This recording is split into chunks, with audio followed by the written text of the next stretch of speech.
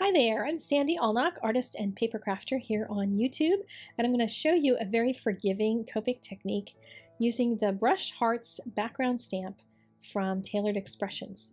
I've stamped it in this Hero Arts shadow ink, which actually will work with Copics, and I'm going to take one marker and just cover the whole thing first in one basic color, just choosing a light colored marker because I don't want to lose all of the heart stamping that's there.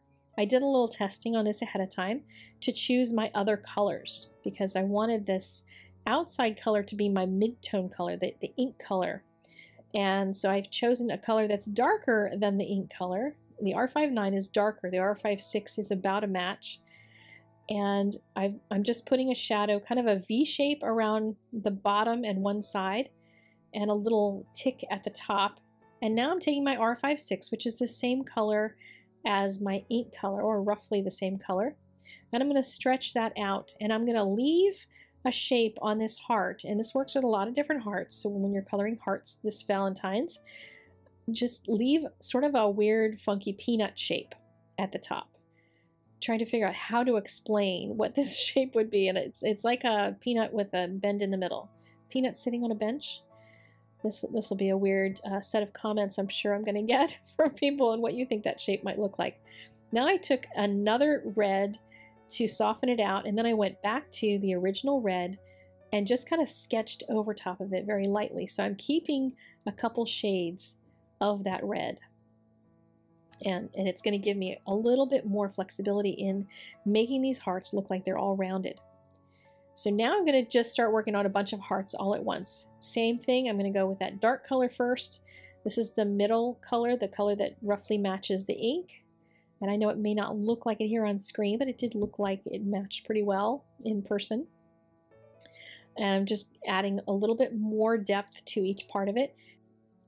And then I'm going in with that R05, which is more of a tomato red than the other reds, to add a little bit more and create more of that peanut color, that little peanut shape, and leave that blank area because that's going to give me that roundness, as I said before, and you can sort of see it develop when I show you this in fast motion.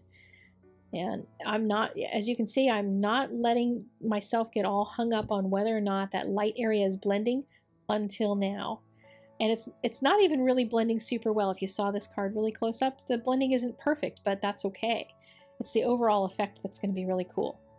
And then I'm just going to take my white pen and add just a couple little dots. And at the top of each heart, they don't even have to be consistent. If they are exactly consistent, it's going to be a little weird.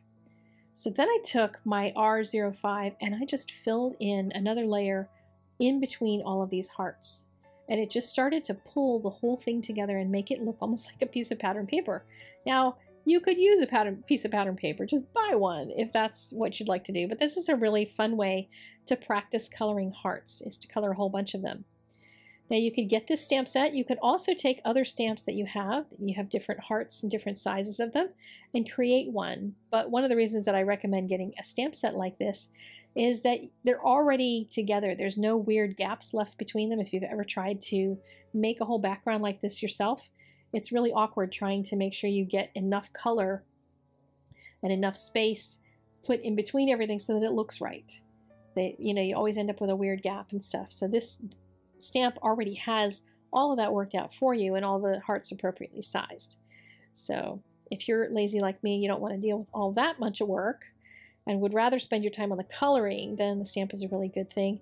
And of course you can use this for Valentine's Day, but since it doesn't have anything specific about Valentine's, you could use this all year long.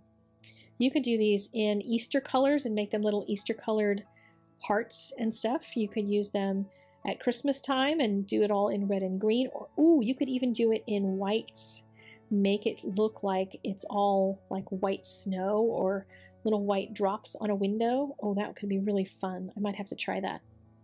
Maybe I'll try that and put that on Instagram sometime. Who knows whether or not that's going to show up on Instagram today while this video is out.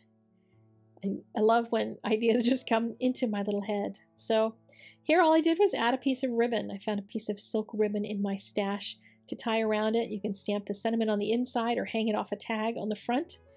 And you've got a really pretty heart background. created with your Copic markers. So I hope that was fun. I hope you'll try it and see if it's as forgiving for you as it was for me, and try it with other stamp sets as well. There's a few more videos here. If you'd like to see some more, you can click on my face to subscribe if you haven't yet already, to get my 3 videos a week that I put out. And I will see you guys later on. Have a wonderful day.